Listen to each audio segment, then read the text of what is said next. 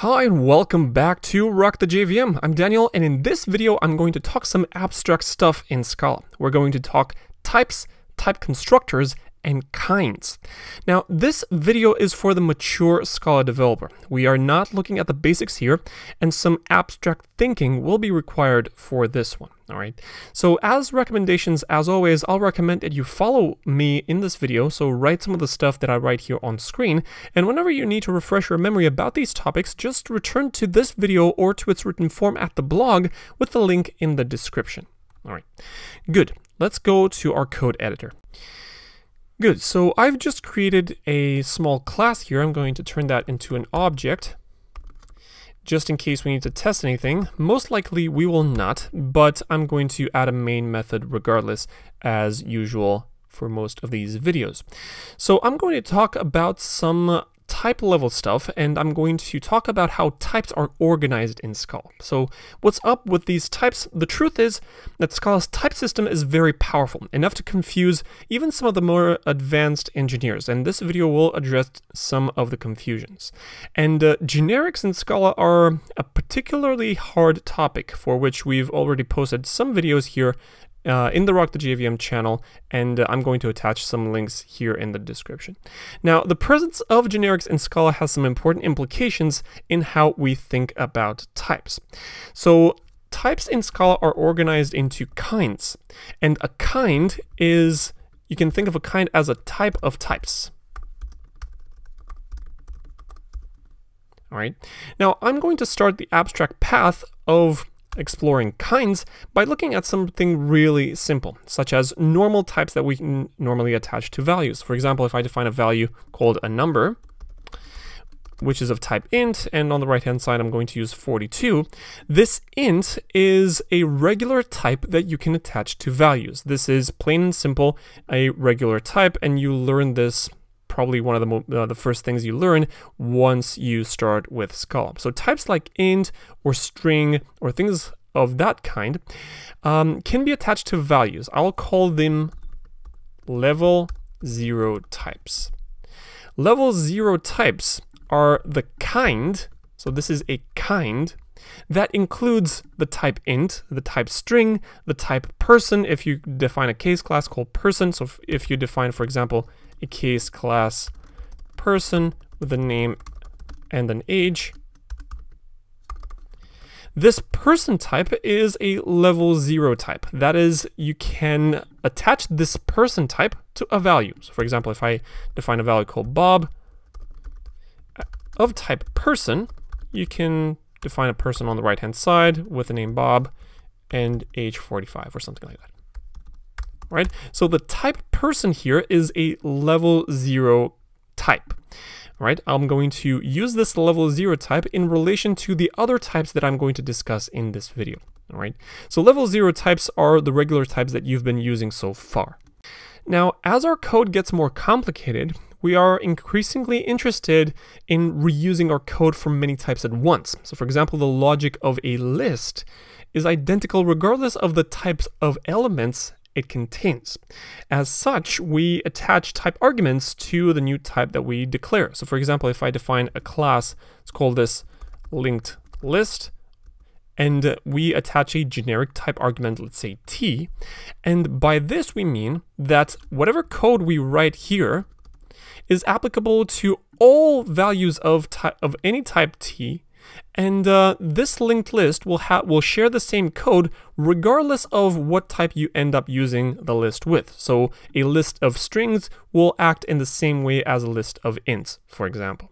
All right. Now, we generally call such types simply generic. So I'm going to comment here, and I'm going to quote that generic.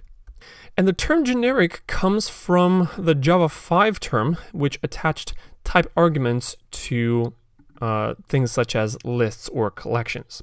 And Scala follows that, and we can also attach type arguments to types such as list or options or maps or things of that kind. Now, generic here means that in my terminology, I'm going to denote that as a level 1 type. What do I mean by that? I mentioned earlier that a level 0 type can be attached to a value, but a level 1 type such as this cannot be attached on its own to a value. So let's call this a list. And on the type annotation of this value, I cannot say linked list equals something. So I cannot write it like this. This would be a compiler error, but rather I need to pass a concrete type argument to this linked list. For example, a linked list of int. Now that I've passed an int type, so a level 0 type, to this linked list type, I've obtained a type that I can attach to a value. So a level 1 type can take type arguments of an inferior kind. So basically a level 1 type can take type arguments of level 0 kind. All right. So takes type arguments in the level 0 kind. Right, so I think you understand now the relationship between a level 1 type, which is generic, and a level 0 type. All right, so a higher level type will take type arguments of an inferior kind. All right, now look at how we attached the type linked list of int to this value that I called a list here. We used the level 1 type linked list, and we used the level 0 type argument int to create a new level 0 type. So this over here, what have I done? I think I've added a shortcut, but I'm going to underline here. So this linked list of int is a level 0 type. Because as I mentioned earlier, a level 0 type is something that you can attach to a value. Now, a level 0 type is obtained by passing a level 0 type int to a level 1 type that we called linked list. Now, this is one of the sections in this video where things might turn a little abstract, so brace yourselves. We used a level 1 type, that is a generic type linked list, and then we used a level 0 type argument int to create another level 0 type, that is a concrete type, a list of integers. Now, if you happen to pause the video and think about how this might work, or if this might look similar to something else that you've seen, this mechanism looks similar to a function. You take a function and then pass a value to it, and then you obtain another value, except in this case, we work with types. So we have a level 1 type, a level 0 type argument, and the end result is a level 0 type result. For this reason, these generic types that we've declared over here are also called type constructors, because they can create level 0 types. So in this sense, I want you to think about the linked list concept itself. So the linked list concept itself is a type constructor because it takes a type and then returns another concrete type. Okay, this is why this linked list is a level 1 type, because it takes an inferior type and then it obtains a type, a concrete type that you can attach to a value. Now, I understand that I'm repeating type a lot, and so I would suggest that you watch this video a little slowly because these concepts are quite abstract. All right, so this is a type constructor, a higher level type that receives another type and returns another concrete type. Cool. So this was a level 1 type. We're going to discuss level 2 and beyond. So up to this point, Scala has similar capabilities to Java 5, which was launched quite a while ago, more than 10 years ago, I think. However, the Scala type system moves a step further by allowing the definitions of generic types whose type arguments are themselves generic. So we call these higher kinded types. I'll call them level 2 types. And I'm going to give a concrete example in terms of one of the higher kinded type classes that we use either in CATS or Scala Z. I'm going to demo level 2 types. So I'm going to define a class that I'm going to call functor. And we're going to discuss how functors actually work, as in their actual implementation, in another video, but I'm only interested in their signature. So a functor takes a type argument that I'm going to call f, which is itself generic. And in Scala, we denote that by placing an underscore in between square brackets next to the type argument. Now, because this new type functor takes a type argument which is itself generic, that is, it's a level 1 type, then this functor is a level 2 type. So in order to use this type and attach it to a value, we need to use a real level 1 type. So I'm going to define a value, let's call this functor list, as new functor with list.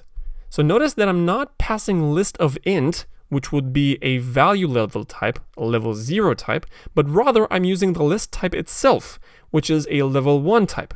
And so functor is brought down to a level 0 type because we can attach that to a value.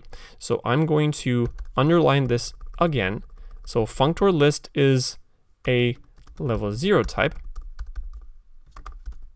That is because we can apply a level 1 type as an argument to functor. And so functor will also act as a type constructor.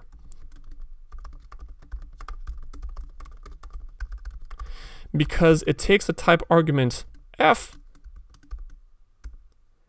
and it returns functor f. Okay, so this is the syntax and this is the structure that we use in Scala to define what I call level 2 types or higher kind of types.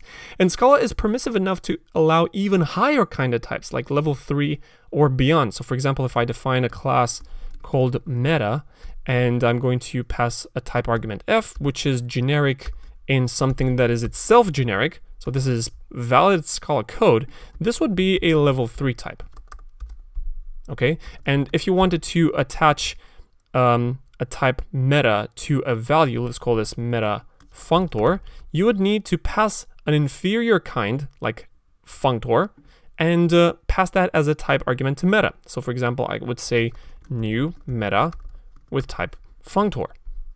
And this would be valid Scala code, but this example is a bit contrived because we almost never need to use level 3 types or beyond. Level 2 types are already pretty abstract as they are, although in our CATS course we do try to smoothen the learning curve. All right, so I think by now, or I hope by now, you've understood how types are organized in terms of their level. That is, if types can take other types as arguments. Cool, so now that you know what a type constructor is, we can expand this concept to types which can take multiple type arguments and perhaps type arguments of different kinds. So let me give some examples here. So if I define a class that I'm going to call hashMap, which takes 2 type arguments k and v, what level are we at? You can pause the video and try to think about it. So hashMap is at level 1. Because it takes 2 level 0 arguments. So if you wanted to define a value that I'm going to call an address book, and you instantiate a hash map, you would need to pass 2 level 0 arguments, such as string and string, right? And hash map of string and string is a concrete type that you can attach to a value, all right? So hash map is a level 1 type constructor which takes 2 level 0 type arguments. Let's give another example. Let's define a class that I'm going to call composed functor. I just made that up. I will take 2 type arguments f, which is itself generic, and another type argument g, which is itself generic. Which level are we at? Well, we are at level 2. Because we take 2 type 1 arguments. And if you wanted to attach this to a value, let's call this a composed functor. On the right hand side, you would say new composed functor. And you would need to pass 2 level 1 types, such as list and option, which themselves are generic, but you will not pass list of int or list of any other type because that would be a level 0 type. You will need to pass list and option themselves. All right. Let's give another example. This is a little bit more difficult. I'm going to define a class called formatter, which takes a type argument f, which is itself generic, and another type argument that I'm going to call t, which is not generic. Where are we at?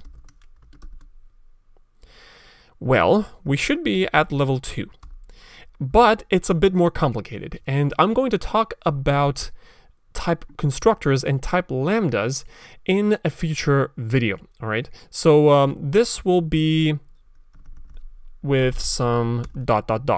Okay, we are going to discuss the actual type the actual kind that this formatter type belongs to. However, we know that it's a type constructor because it takes a level 1 type argument and a level 0 type argument. And so if you wanted to attach this to a value, let's call this a formatter, you would say new formatter with option and string.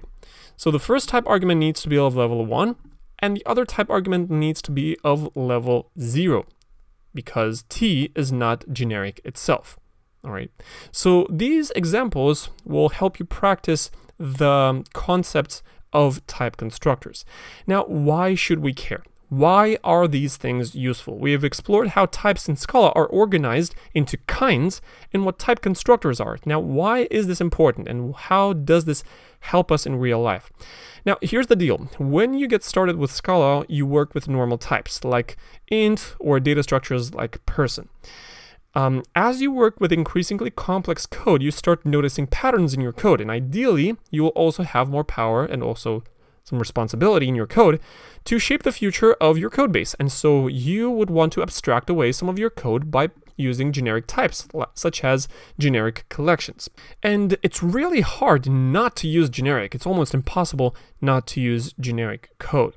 Now, as you become even more experienced and notice some additional subtle common functionality in your code, you start to look at higher kinded types and at libraries such as cats to manage your application logic. Now, without good understanding of Scala's type system and without this kind of classification, this progression will seem really hard, and not only that, but you'll also increasingly resist it because it will seem really abstract. But as you resist it, you place obstacles in your own growth as a software engineer and as a Scala developer. However, if you flip this around and you embrace the capability of Scala's type system, this progression will be natural to you. And not only will it be natural, but you'll actually enjoy your development, and abstract code will seem very easy to you, whereas for other people it might seem really hard. So this is a competitive advantage in the landscape of software engineering jobs in Scala. So there you have it, folks. I hope this was useful. If you liked this video, go ahead and click the like button for me and subscribe to the channel for more videos like this. I'm dying for feedback, so leave your comments. I read every single one. And before the next video, go ahead and follow us on Twitter and LinkedIn for fresh updates on upcoming material. All right, so check out the Rock the JVM website and the blog for written versions of all these videos. And until next time, I'm Daniel, signing off.